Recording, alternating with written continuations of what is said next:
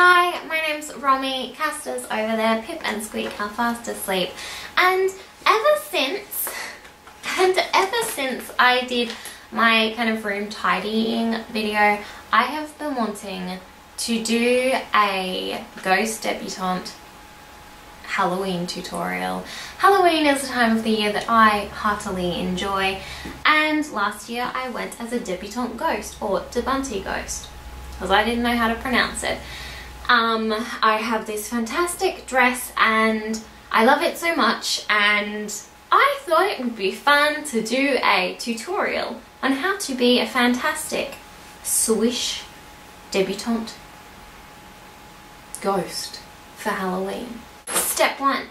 Do your ghostly makeup. I'm using my Physicians Formula eyeshadow palette, and I'm gonna do a bit of a moody eye. Maybe I mean smoky eye, I'm not sure.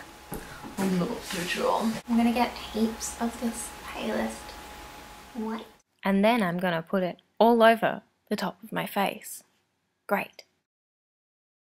You can ask me, Romy, are you using this very sparkly eyeshadow as a concealer-esque thing? And then I'm gonna get some of the dark shade is what I meant to say then. And basically I just found I could do wings with my eyeshadow, so I did that. It was fun. Now it is completely up to you if your debutante ghost is a friendly ghost, a benign ghost, or a nasty ghost. Do your makeup accordingly. Keep in mind here that you don't have to do makeup. You can help your debutante ghost however they want it to be. My debutante ghost is very sad. She has been waiting for a dance for a very long time. Dance has not been forthcoming. I'm going to get a bit more of the pale eyeshadow and kind of dust my tears. Now I haven't actually said anything about this step. Pretty much follow on with the mood of your debutante ghost and go wild, and don't get lipstick on your teeth. Now I'm going for a 3/4 lip. Don't know if you know what that's used, but basically you do 3/4 of your lip one shade and then do a signature piece.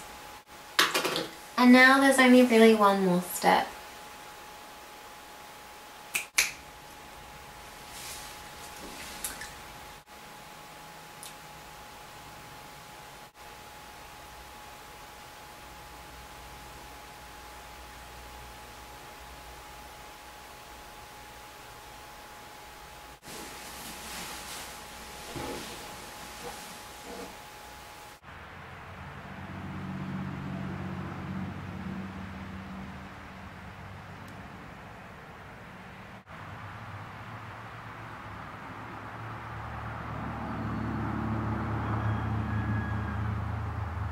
You know what, I think I'm actually going to film this video later because I just had a great idea for a Halloween costume for this year and I've got to go write it down. So